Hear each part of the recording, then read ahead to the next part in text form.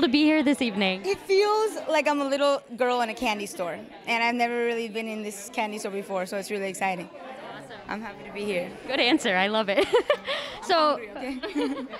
That's the truth. I'm hungry. so talk to me a little bit about what was your reaction when you found out that there was going to be a season 2?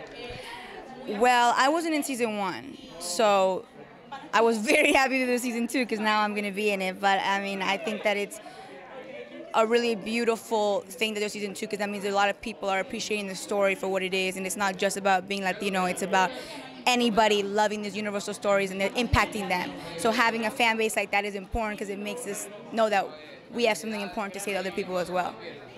And then talk to me a little bit about what was being on set with the cast like. Did you have any favorite memories or anything like that? Oh my God, it feels like being at your New Year's party with all your aunts and uncles and your cousins that are Latinos and everybody's cracking jokes and everybody's joking. It's just like, it feels like family and home. And that's something that I never had in my career before. I was a sports journalist and I still am, but now it's just more about being comfortable, being yourself and embracing that, and everyone around you gets it. We don't have to explain jokes or explain, the common things that we say. It's just a really beautiful environment.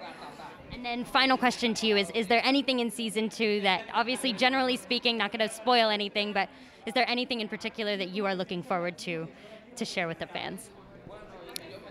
Lots of love. Lots of love. Thank you so much. Thank you guys for watching, and stay tuned because the MUSE TV network launches in January of 2022.